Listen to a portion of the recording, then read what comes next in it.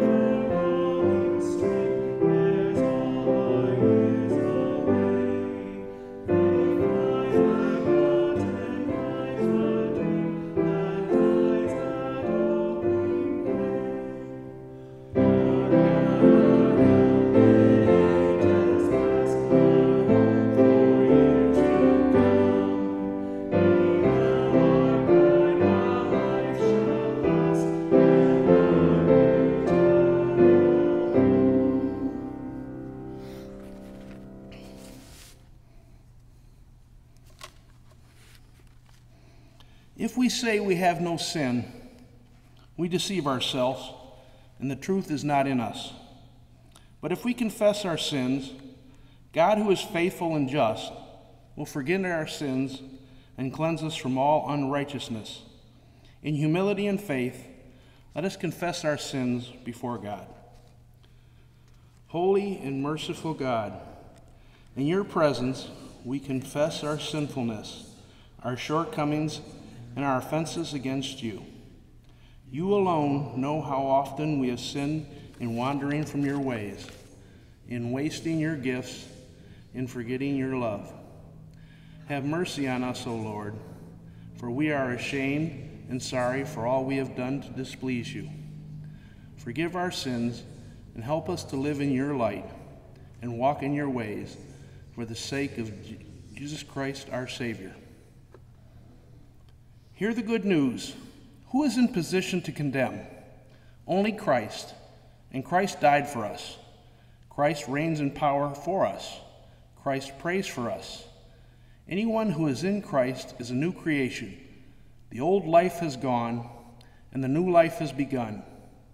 Know that you are forgiven, and be at peace. Amen. Now you can share the sign of peace with brothers and sisters.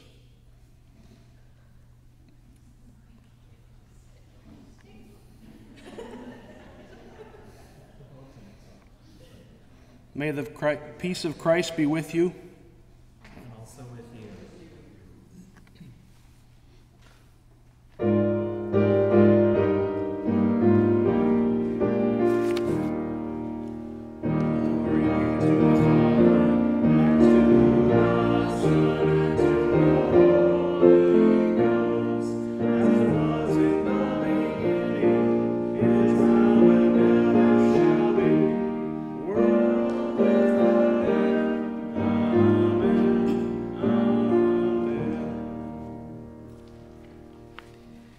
Please be seated. Let us pray together the prayer for illumination. O Lord our God, your word is a lamp to our feet and a light to our path. Give us grace to receive your truth in faith and love, that we may be obedient to your will and live always for your glory, through Jesus Christ our Savior. Amen. The first scripture reading today is from Amos chapter 5, verses 6 to 7 and 10 through 15. Seek the Lord and live, or he will break out against the house of Joseph like fire, and it will devour Bethel, with no one to quench it. Ah, you that turn justice to wormwood and bring righteousness to the ground. They hate the one who reproves in the gate, and they abhor the one who speaks the truth. Therefore, because you trample on the poor and take from them levies of grain, you have built houses of hewn stone, but you shall not live in them. You have planted pleasant vineyards, and you shall not drink their wine. For I know how many are your transgressions, and how great are your sins, you who afflict the righteous, who take a bribe and push aside the needy in the gate. Therefore, the prudent will keep silent in such a time, for it is an evil time. Seek good and not evil, that you may live. And so the Lord, the God of hosts, will be with you, just as you have said. Hate evil and love good, and establish justice in the gate. It may be that the Lord, the God of hosts, will be gracious to the remnant of Joseph. The word of the Lord. Thanks be to God.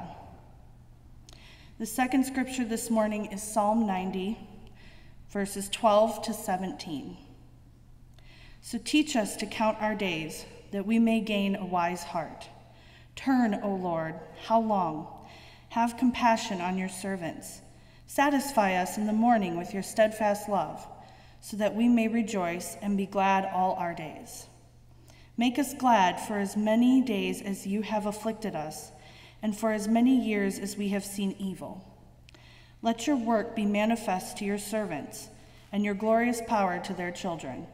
Let the favor of the Lord our God be upon us, and prosper for us the work of our hands. O prosper the work of our hands. The word of the Lord. Thanks be to God.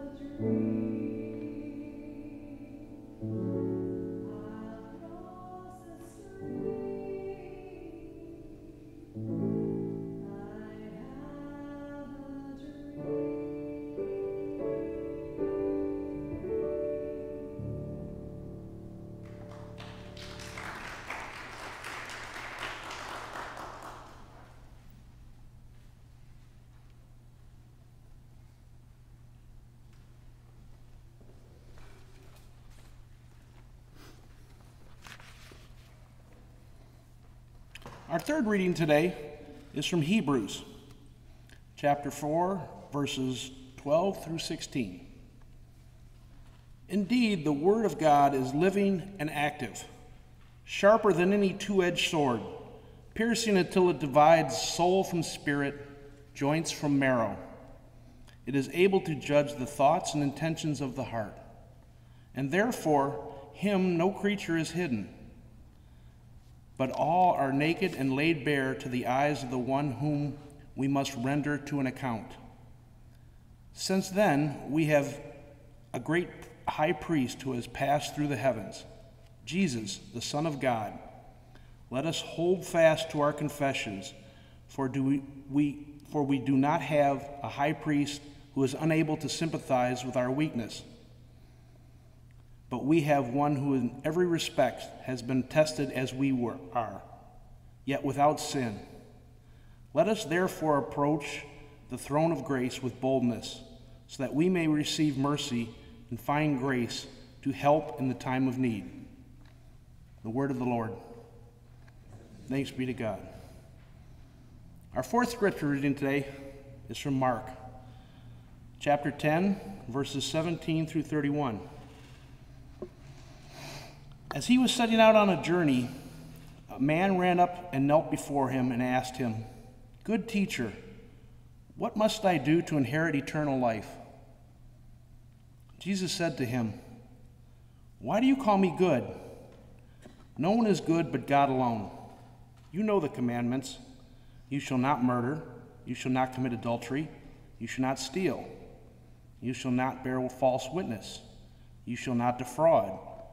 Honor your father and mother." He said to him, "Teacher, I have kept all these since my youth."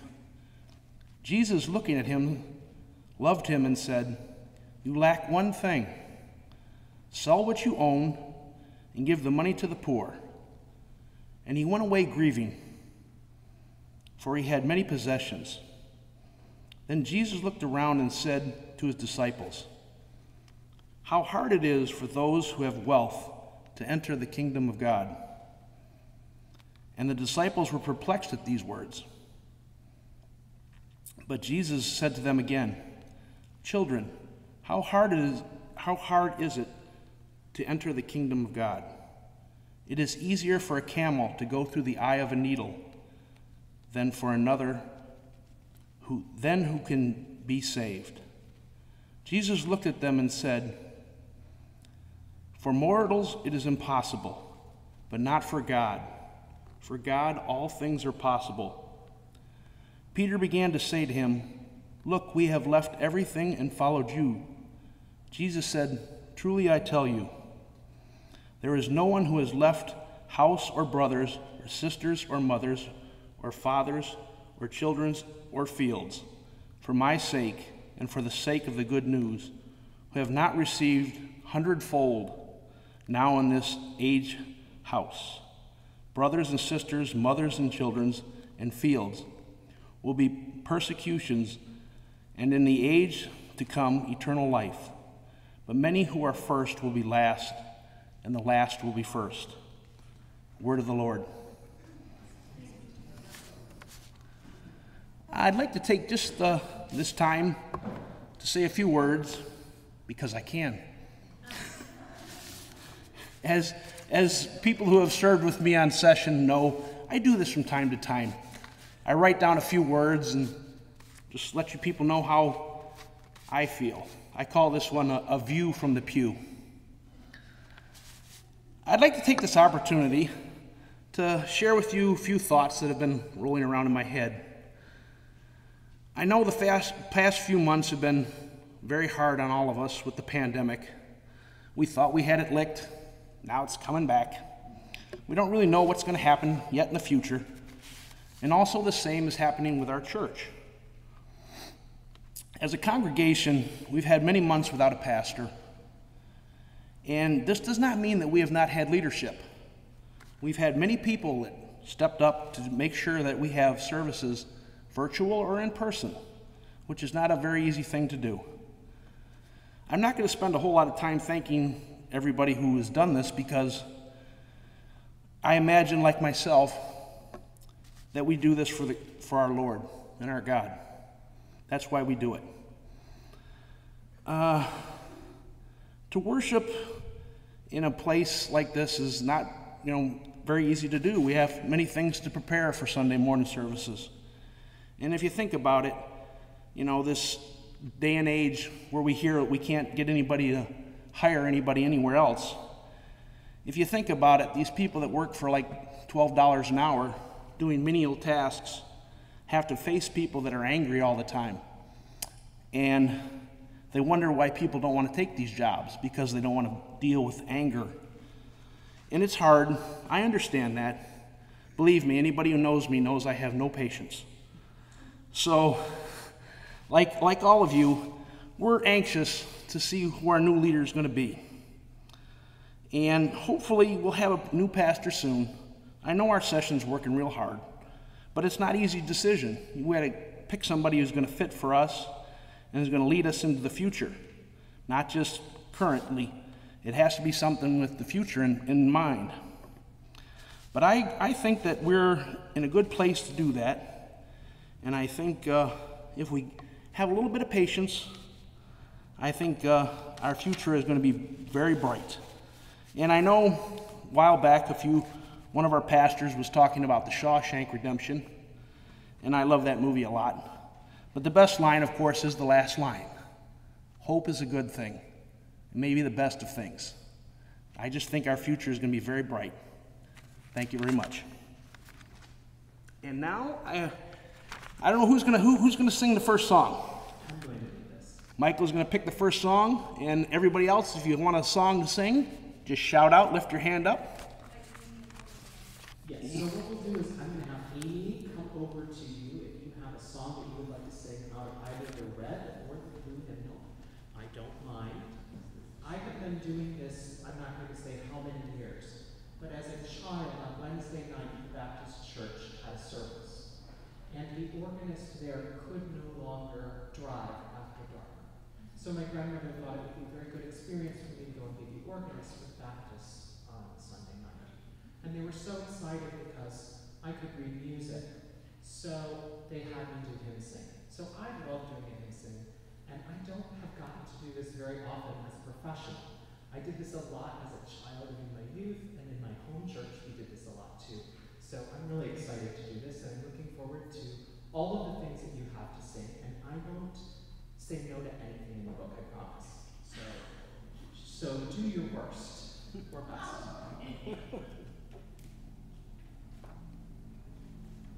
Let's start with number one, actually. Number one, I believe, is in the red book, is Holy, Holy, Holy.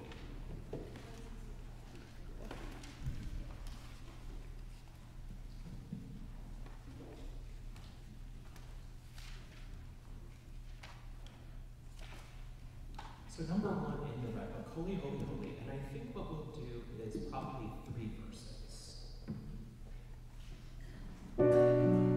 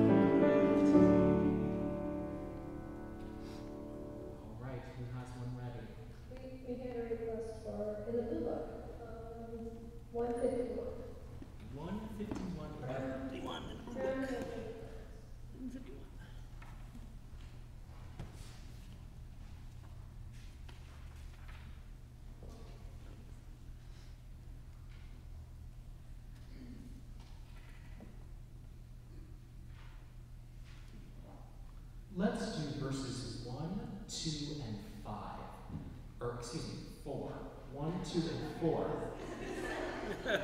Because I love the words in 4.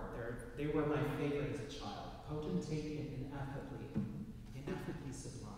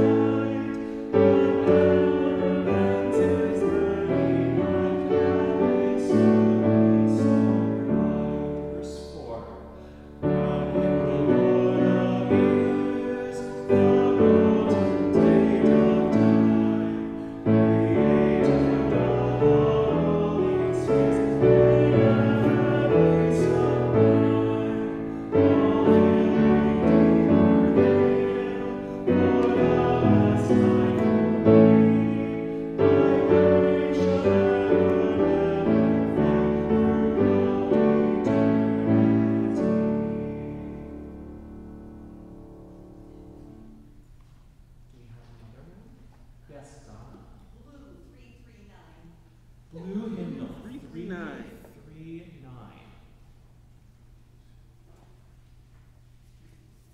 We'll do all the verses of this one, because this one is a little short.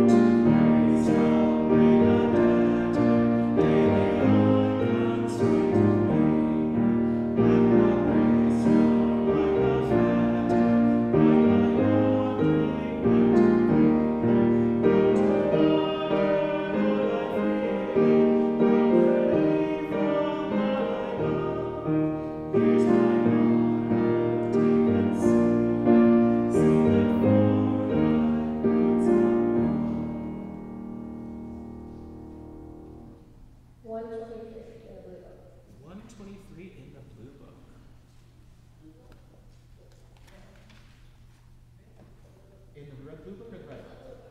In the blue book. Okay, 1, 2, 3. Yay, Easter. This one goes by fast, so let's sing all. 123? Let's sing all 4 verses.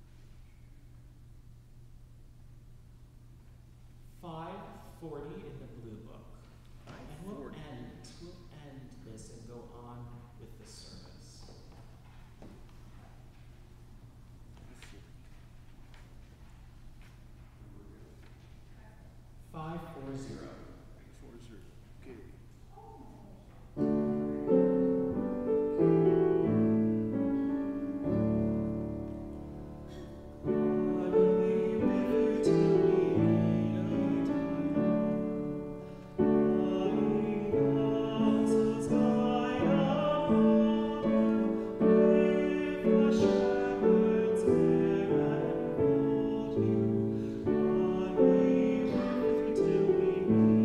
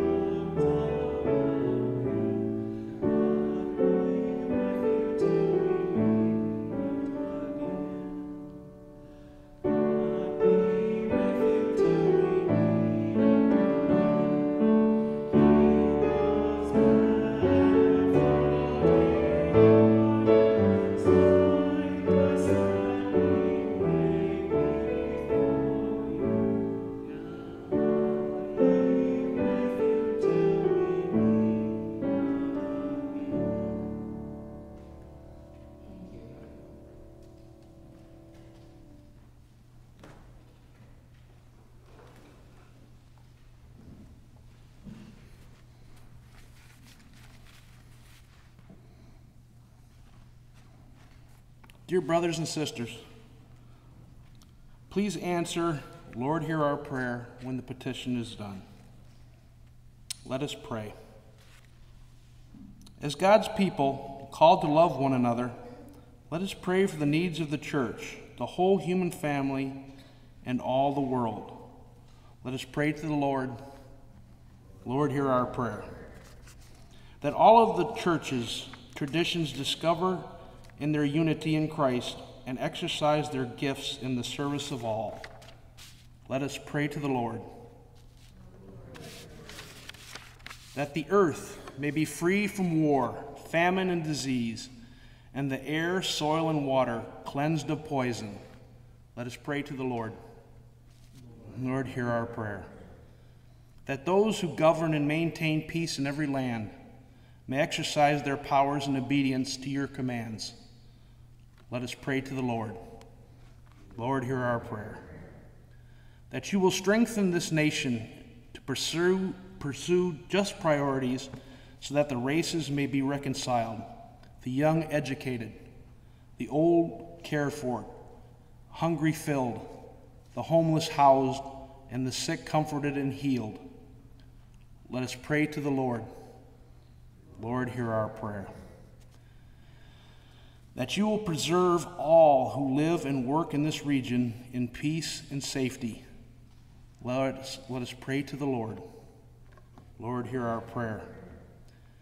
That you will comfort and empower those who face any difficulty or trial, the sick, the disabled, the poor, the oppressed, those who grieve, and those in prison. Let us pray to the Lord. Lord, hear our prayer. That you will accept our thanksgiving for all faithful servants in Christ now at rest, who with us await a new heaven and a new earth, your everlasting kingdom. Let us pray to the Lord. Lord, hear our prayer. Merciful God, as a potter fashions a vessel from humble clay, you form us into a new creation. Shape us day by day through the cross of Christ your Son, until we pray as continually as breathing, and all our acts are prayer. Through Jesus Christ and in the mystery of the Holy Spirit, we pray. Amen. Now praying the prayer that Jesus taught us to pray. Our Father, who art in heaven, hallowed be thy name. Thy kingdom come, thy will be done, on earth as it is in heaven. Give us this day our daily bread, and forgive us our debts as we forgive our debtors. Lead us not into temptation, but deliver us from evil. For thine is the kingdom, and the power, and the glory forever. Amen. With gladness, let us present our offerings of our life and our labor to the Lord.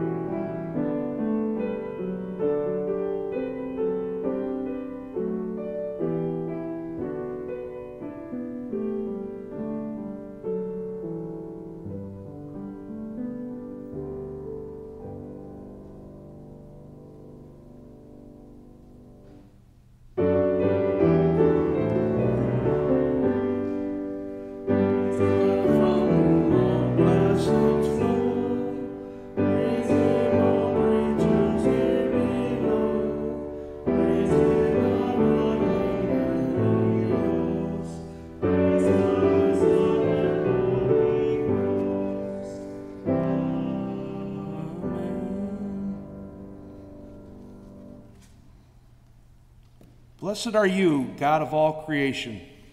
Through your goodness we have these gifts to share. Accept and use our offerings for your glory and to the service of your kingdom. Amen.